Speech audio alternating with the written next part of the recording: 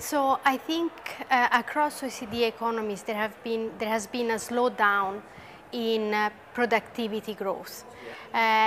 Productivity is something that perhaps not everyone knows what's about, but it's basically how much output we can produce given a certain amount of inputs.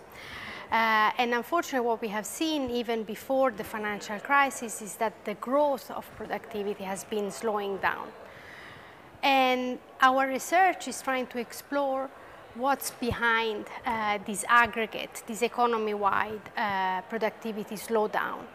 And in particular, what we try to do is that when we look at an economy, we think of the fact that the aggregate performance of this economy is driven by two things. Firstly is the performance of the firms that operate in this economy, and these firms are very different. There is not one sort of typical firm. There are many different firms. There are very productive firms that we call frontier firms. These are the very productive ones, the very efficient ones, and there are firms that are lagging behind. And this is the first reason why there might be productivity slowdown, is that this performance of these firms is not as good as it used to be earlier. The second reason why there might be a slowdown in aggregate productivity growth is that the process of innovation, of creation has slowed down, the process of catch-up. So these lagging firms might not be able to catch up to these frontier firms anymore, and also the entry of new firms, the entry of firms that have new ideas, new business model, might not be as fast as it used to. And our research at the OECD shows several things.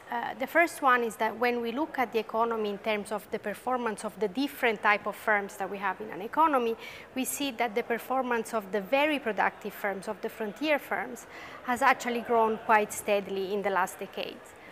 While, who has been lagging behind is really these lower productivity firms who haven't been able to catch up as they used to in previous decades. Secondly, what we also see is that the entry rates, so the entry of these new firms that should bring new innovation, new business models, is actually slowing down as well. This is true in the US, but in other OECD economies as well. So this is really our research. And then, we try to have some smoking gun evidence to try to understand what is driving these performance differences across firms.